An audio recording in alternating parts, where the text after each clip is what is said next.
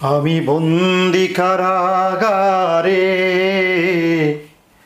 আমি বন্দি কারাগারে, আছি গোমা বিপদে, বাইরের আলো চোখে পড়ে না মা, আমি বন্দি কারাগারে। বন্দি থাকতে থাকতে ভাল লাগতেছে না, কি করব, সময় যে কাটতেছে না। একটা সময় ভাত তরকারি খেতে খেতে মানুষের বিরক্তি লেগে যায়, ফেড আপ হয়ে যায় মানুষ। যদিও বউ মাঝে মধ্যে বিভিন্ন দেশের ইটালিয়ান বা মেক্সিকান মাঝে মধ্যে বিভিন্ন দেশের এই খাবারগুলো পাকায়, তারপরও ও কিন্তু ওদের অথেন্টিক স্টাইলে পাকায়, যেটা আমার ভালো লাগে না। আমি আমার মতো করে আমার এশিয়ান স্টাইলে কিছু এই হলদি, কিছু ধনিয়া, এগুলো না হলে কিন্তু আমার ভালো লাগে না, এগুলো আমার চাই। তো আজ চিন্তা করলাম যে আমি আমার মতো করে কীভাবে একটি বিদেশি খানা বানানো যায়। যেমন তো সবাই জানেন স্প্যাগেটি বলোনেজ, সবাই জানে এটা, সবাই এই দেশে মোটামুটি দেশ কিন্তু সবাই স্প্যাগেটি বলোনেজ পছন্দ করে এবং এটা খুব সহজে বানানো যায়। তো আজকে চিন্তা করলাম এটি আমার মতো করে, একদম আমার মতো করে আমি কীভাবে তৈরি করতে পারি আপনাদের দেখাচ্ছি। যদি আমার এই রান্নাটা আপনাদের ভালো লাগে থাকে, আশা করি লাইক, শেয়ার এবং সাবস্ক্রাইব করবেন। আর দেখুন আমি কীভাবে আমি আমার খানাটা বানাচ্ছি। ধন্যবাদ সবাইকে দেখার জন্য। হান্ডিটা গরম করে, পুরোপুরি গরম করে আমি 2 চামচ এই কুকিং অয়েল দিয়ে দিলাম। 2 চামচ আনুমানিক হাফ কাপের মতো হবে। আর এই যে দেখছেন এটা হচ্ছে এই আদা রসুন কিউব, এগুলো এখন বাজারে পাওয়া যায় রেডিমেড, আর আমাদের মহিলাদের এগুলো করতে হয় না।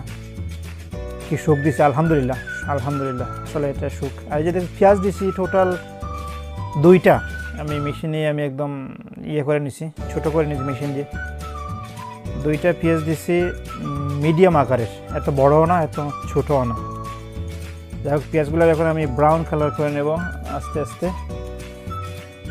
তারপর লবণটা যার যার স্বাদ মতো, যার যতটুকু খান সেই হিসাবে দিয়ে দিলেন। আমিও আমার হিসাবে আন্দাজ করে দিয়ে দিছি, কম হলে পরে দিব, আর বেশি তো আশা করি হবে না। যাই হোক আর কিমা এখানে 1 কেজি কিমা, 1 কেজি কিমা ধুয়ে ভালোভাবে পরিষ্কার করে আমি রেখেছিলাম আগে। তো পানি একেবারে নিয়ে তারপর আমি এখন হাঁডিতে ছাড়লাম। এই যা কিমাগুলো ভালো করে এখন মিক্স করে আমি 15 মিনিটের জন্য এই মশলাপাতি দিয়ে 15 মিনিটের জন্য আমি রেখে দেব। এখন মশলাপাতি দিয়ে দিচ্ছি হলদি পাউডার 1 চা চামচ, এটা আমি 4 চামচে দিচ্ছি, কারণ 1 চা চামচ হলদি পাউডার, 1 চা চামচ ধনিয়া পাউডার, 1 চা চামচ জিরা পাউডার এবং সামান্য 1/4 চামচ এই গরম মশলা পাউডার দিয়ে দিলাম, এবং 1 চা চামচ দেব এই মরিচের গুঁড়ো, 1 চা চামচ দেব। ব্যাস আমার মশলাপাতি দেওয়া শেষ। এখন আমি ভালোভাবে মিক্স করে নেড়ে এই একদম স্লো হিটে, একদম স্লো বলতে মিডিয়ামের চেয়ে কিছুটা কম এবং কমের চেয়ে কিছুটা বেশি হিটে আমি 15 মিনিটের জন্য, অন্তত 15 মিনিটের জন্য আমি এই ঢেকে রেখে দিব। তবে খেয়াল রাখবো মাঝে মধ্যে। এই যা 15 মিনিট পরে, 15 মিনিট এই যে দেখেন একদম মিডিয়ামও না আর একবারে কমও না, এরকম একটা হিট দিয়ে আমি রেখে দেবো 15 মিনিটের জন্য। ব্যাস আমার 15 মিনিট হয়ে গেছে। এক্স্যাক্টলি 15 মিনিট পর আমি এই হাঁডির ঢাকনিটা সরিয়েছি, তবে মাঝে মধ্যে খেয়াল রেখেছি। এই যা মাশাআল্লাহ সুন্দর একটা কালার চলে আসছে, পেঁয়াজও নরম হয়ে গেছে সব কিছু। এবার আমি আমার এই কিমাতে বলোনেজ সস দিয়ে দেব।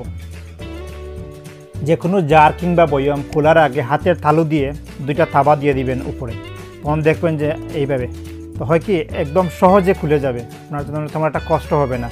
এটা একটা তরিকা জানা এই বয়াম খোলার, তো এই জিনিসটা হয়তো অনেকে জানেন না, তো জেনে নিন, আপনার কাজে আসতে পারে।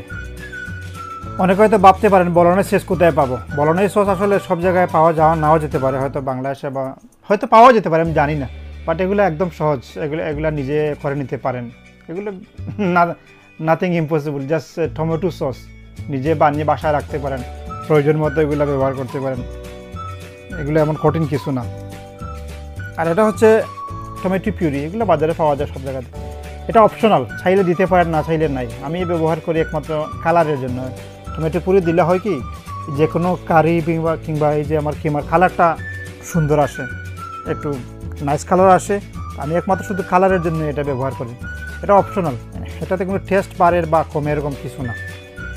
এবার আমি অ্যানাদার 50 মিনিটের জন্য ঢেকে রেখে দিব স্লো গ্যাসে একদম, দেখা যাক কী হয়।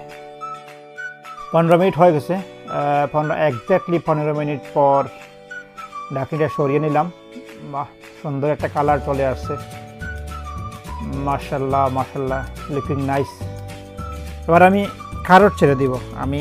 কারোট আসলে আমি একটা মিস্টেক করে ফেলছি, কারোটটি একটু বড় করে কাটা উচিত ছিল, কিন্তু এটা আমার আসলে মেশিনের ডাইসটা আমি ছোটো করে রেখেছিলাম, আমি ভুলে গেছি, পরে আমি জিনিসটা খেয়াল করেছি। যাই হোক, সমস্যা নেই, আপনার যেভাবে ইচ্ছা দিতে পারেন। এই যে কালারটা ক্রিস্পি হওয়া চাই আর কি, এই যে আর কিছু না। এগুলো তো একদম ছোটো করে কেটে ফেলেছি, সমস্যা নাই, আপনারা যেভাবে ইচ্ছা দিতে পারেন, এরকম কোনো নিয়ম নাই যে এভাবে কাটতে হবে আর ছোটো বড়ো এরকম কিছু। যাই হোক, আরও 50 মিনিটের জন্য রেখে দিলাম। এবার 15 মিনিট পরে দেখি আমার কিমার কী অবস্থা। মাশাল্লাহ মাশাল্লাহ, সুন্দর একটা কালার চলে আসছে, হয়ে গেছে। আমি এখন চিজ দিয়ে দিব। এগুলো বাজারে কিনতে পাওয়া যায়, এরকম ক্রাম করা চিজ বাজারে সবখানে পাওয়া যায় আজকাল, অ্যাভেলেবল এইসব কিছু। যদি নাও পাওয়া যায় তাহলে বাসায় এসে নিজে করে নেবেন, এই গ্রেটার দিয়ে গ্রেট করে নেবেন। আমার কিমা রেডি হয়ে গেছে, আমি এখন ধনিয়া দিয়ে গার্নিশ করে নেব। ব্যাস, এটাকে সরিয়ে এবার আমি এই স্প্যাগেটি বয়েল করে নেব। ব্যাস, হয়ে গেছে আমার কিমা। যাক, এবার আমি স্প্যাগেটির পানিটা বয়েলে দিয়ে দিলাম এবং তাড়াতাড়ি হওয়ার জন্য ঢেকে রেখে দেব। ব্যাস, পানি হয়ে গেছে, অলরেডি গরম হয়ে গেছে। আমি এবার আমার স্প্যাগেটি ছেড়ে দেবো। স্প্যাগেটি যেহেতু আমরা পরিবারের 4 জন মানুষ, সেই হিসাবে আমরা স্প্যাগেটিটা বয়েল করব। তো যার যতটুকু দরকার সেই হিসাবে আপনারা বয়েল করবেন।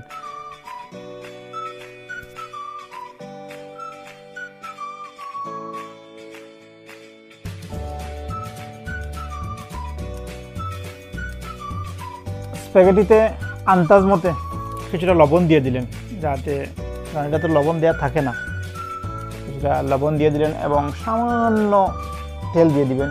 যাতে তেল দেওয়ার কারণ হলো যাতে একটা আর একটার সাথে না লাগে, আলাদা আলাদা থাকে, এই জন্য সামান্য তেল দিয়ে দিবেন, যার ফলে এই স্প্যাগেটিগুলো সেপারেট থাকে।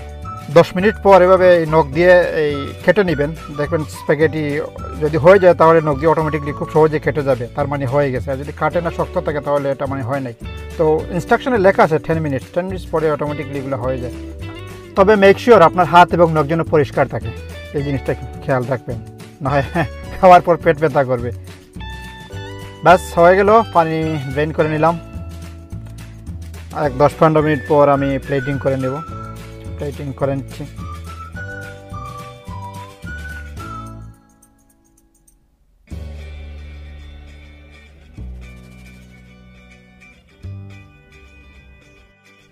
এবার স্প্যাগেটির উপরে কিমা দিয়ে দিব, 2 চামচের মতো। কিমা দেওয়ার পর এই গ্রেট করা চিজ দিয়ে দেব, চিজ ছিটিয়ে দিয়ে দেব।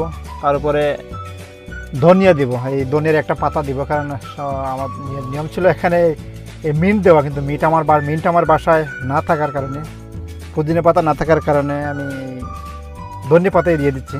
যেহেতু এটা আমার এশিয়ান স্টাইল, আমার স্টাইলে করছি, তো আমার স্টাইলে দিচ্ছি। বাস, হয়ে গেল। Enjoy your spaghetti বলোনাইজ। Thank you very much দেখার জন্য। আমার চ্যানেলটি সাবস্ক্রাইব করবেন এবং শেয়ার করবেন। ধন্যবাদ সবাইকে।